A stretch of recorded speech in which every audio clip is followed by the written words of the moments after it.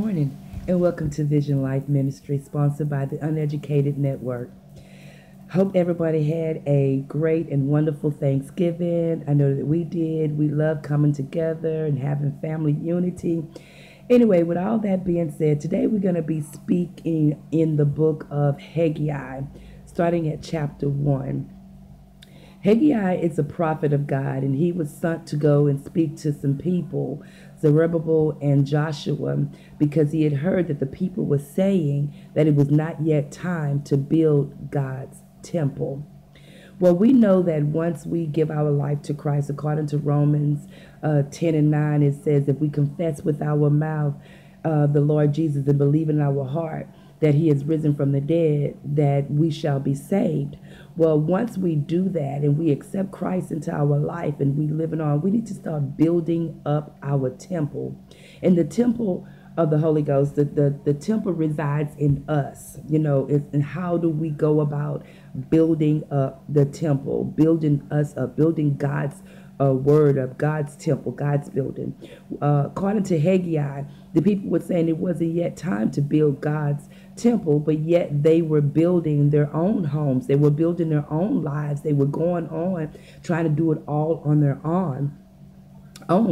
And that wasn't what God wanted them to do. God wanted them to see that if they put him first in everything that they do, that he will begin to make things go stronger and better for them.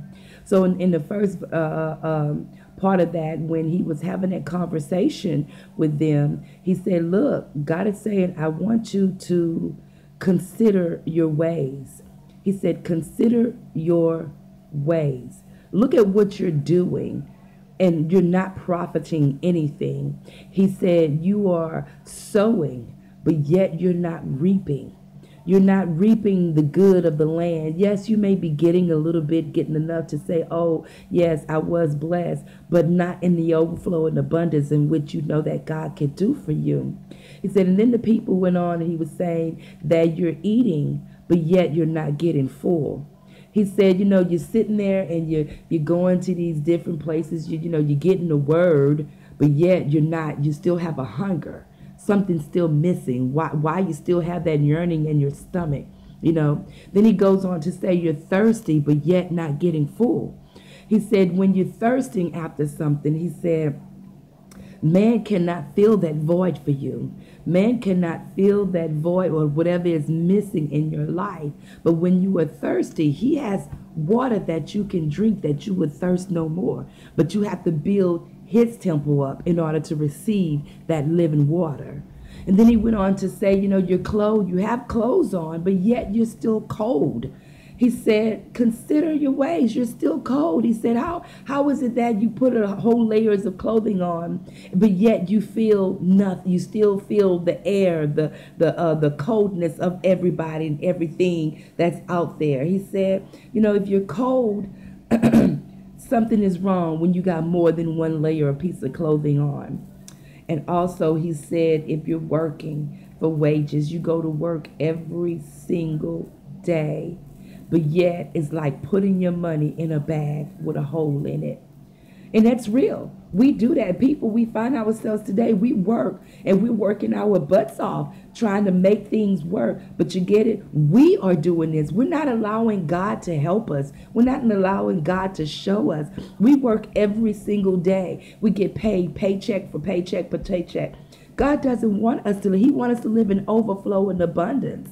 He wants us to have that blessing where we don't have to hardly work for anything, but blessings will just continue to pour into our lives. Brothers and sisters, God is saying to us to consider our ways. Look at your life. Look at what's going on in your life, that you are not prospering in the way that you feel you should be prospering. Why is that? Have you ever asked yourself, why is it that I'm not making, progress? Why is it that when it seems like I'm getting good, all of a sudden things just fall back down again? Why is that? Consider your ways, he said. Look at what you're doing. The word of God says that we put first him, seek ye first, the kingdom of heaven and his righteousness, and all these things shall be added onto us. We need to start seeking God. We need to start considering God. When things don't seem to be going right, and I don't care, you can be a Christian and been born again for many, many years, and still stagnated, still in the same position. Then you need to begin to look and examine yourself. Lord, what is it? What is it that I'm doing wrong? Did I dishonor my brother in some kind of way? Did I lie in some kind of way? Did I offend somebody in some kind of way? What is it that I'm doing, Father, that is causing me not to prosper in the way that I know that I should be prospering? This is the questions that we need to start asking ourselves. These are the things that we need to start considering and thinking about. God does not wish, he wished that we would all prosper and be in good health. If you're battling different things within your home, and yes, we all know, because that's the word of God. We know that trials will come, tribulations will come. We know this, but with every trial and with every tribulation comes growth. When we go through stuff, it's to build us up, it's to make us grow higher and higher in the things of God. So that's why he's saying, consider your ways, because when you're going through diverse temptations, and we know that the battle has already been won. We know that we already got the victory. We know that we are more than conquerors. We know that we can overcome anything that come in our way because he's already paid the price for us. He already bought us with the price. He's already paved the way for us. He said his word is a lamp to our feet and a light to our pathway. He's already given us directions. Are we taking heed? Are we considering our ways? Are we looking at our lives and seeing, Lord, what is it? What is it? Well, today I want you to begin to look at yourself. Don't look at what Peter done, what Jane done, what Doe done. I don't want you to do that. I want you to look at you.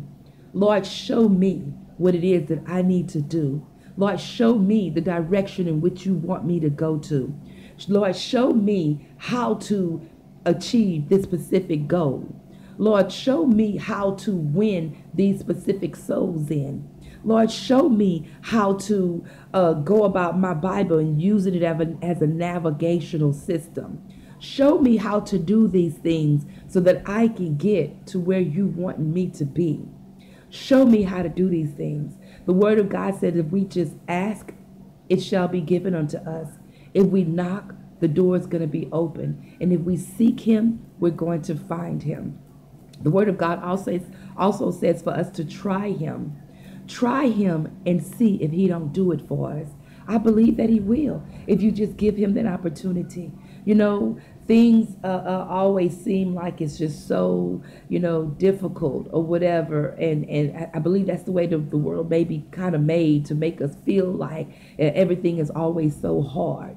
But with Jesus, if we put him first and seek his face and wait, be patient, believe that it's going to come to pass, and it will. Sometimes it may not come when we want him. It may not happen right then and there. But if we trust and believe in God for everything that we do, we will start beginning to see the manifestations of his word. We will begin to see that when we eat his word, that we will understand his word. You understand, when we start sowing into ground, that in Genesis chapter 28, it tells us that it's seed time and harvest. So when you sow that seed, you have to give that seed a chance to grow. Give it some time. And when that time passes, then it's going to be time for you to reap that harvest. It's going to be time for you to come back and get it. And that's in whatever it is that we plant. If we plant a good word, that's what we're going to get back, a good word. We plant in finances, that finances is what we're going to get back. If we plant in food is what we're going to, emotion, love, joy, peace, whatever it is that you plant, that's what you're going to get back. If you plant bad seed, guess what? You're going to get back bad seed. So we need to start considering our ways and realizing that when we sow, we are sowing. Are you sowing into good ground? We should sow into good ground. When you see your neighbor is struggling with something and you have that, whatever it is that your neighbor have, bless them with it. Don't talk about it. Don't go and tell Sister Sally Sue that you're doing this. Just do it. God said what you do unto others, he'll make happen for you. When you bless other people, God will bless you. He said, when you give unto the poor, he will give back to you. You understand? And when you're thirsty, oh my God, when you're thirsty, he said he will give you that living water. That living water is the word of God, my God. That's his spirit that's flowing up and down in you. When you begin to ask him to give him his word to you, and plant that word in you. Let it be embedded into your heart.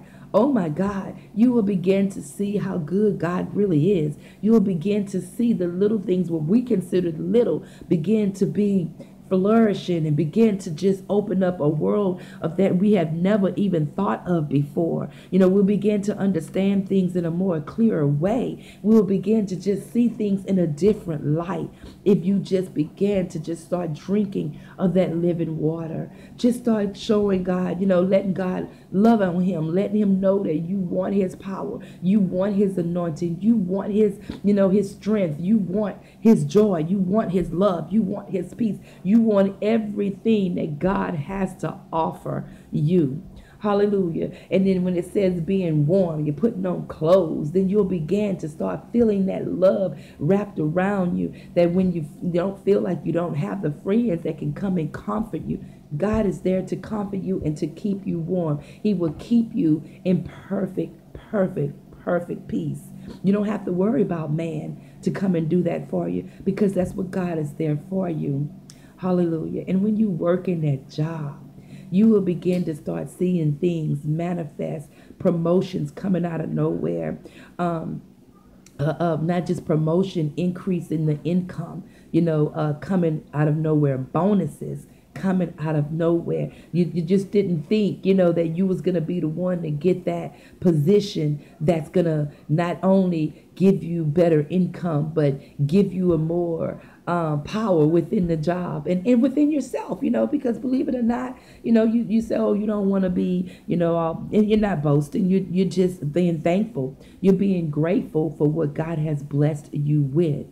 So when you think about it, I want you to consider your ways. When things are going accordingly, or a way that you feel that should be a little bit different in your life, consider your ways. Go to your word. Ask God, Lord, help me. Show me. What am I missing? What am I not doing? What do I need to do? What did I do that will cause me? I heard a sister give a testimony. She said that one night she went to bed and she just couldn't sleep. She kept tossing and turning, and she got up and she was like, Lord, what is it? What is it why is it that I cannot sleep? It has to be something. And the Holy Spirit, just like that, brought to her memory earlier that day, she said something to someone that actually hurt that person's feelings. And she did not apologize. She went about her business. And right then and there, she repented. And she asked God to forgive her. And she said, first thing in the morning, Lord, I'm going to go to that person and ask for forgiveness. And that's what she did. She said when she did that, she said after she confessed to the Lord, she went right to sleep. When she woke up that morning, she went to that person and she asked for forgiveness. Is it something that we're going through? You know what I'm saying? Is it something that someone did to us maybe and it's bothering us? Then what we are to do, give it to Jesus. Let him handle it. He said he'll fight your battles for you. Amen. I want you to get this concept in your mind, because things are not always going to be easy if we try to do it ourselves. But if we let God take control, if we let God be the head of our life, if we let God just take it and guide us and direct us, we will begin to see that our ways are not our ways, but it's his ways. What the word of God says, not my will, Lord, but your will be done. Let the old man in me be taken down, but let the spirit man rise up. And again, I give you praise. I give you thanks. I give you glory. I give you honor. Begin to praise and magnify him. Begin to just magnify him and lift him up and just give him the praise, the honor, and the glory for everything in your life, for the things that are seen, the things that are not seen, the things that are to come, the things that have already came. Amen. Praise him for what you know that he can do in your life. Amen. Don't just be stagnated and standing and wondering, why is it that I'm not prospering? Why is it that I'm not going forward in the things that God has called me to do? Consider your ways, he says, and look to him and begin to call upon his name. Again, thank you for listening to this broadcast with Vision Life Ministry. Again, sponsored by Uneducated Network. If you have not given your life to Christ, today is your day. Just say this simple prayer with me. Lord, forgive me, for I have sinned against you. I acknowledge you as my Lord and Savior, and I accept you into my life. Come into my life and make me whole. In Jesus' name I pray. Amen. If you just said that simple prayer, then you have just given your life to the Lord, and your name is now written into the Lamb's book of life. Praise the Lord. We thank you. We glorify God. Hallelujah. We give him the praise for all things. You go forth in this wonderful, beautiful day, and just remember to consider your ways, because God, hallelujah, is a good God, and he's there for us every step of the way. Whatever it is that we may could possibly be trying to go through, or what the enemy is trying to bring us through, we know that we are victorious. We know that we have the victory. Be blessed and have a wonderful week. Amen.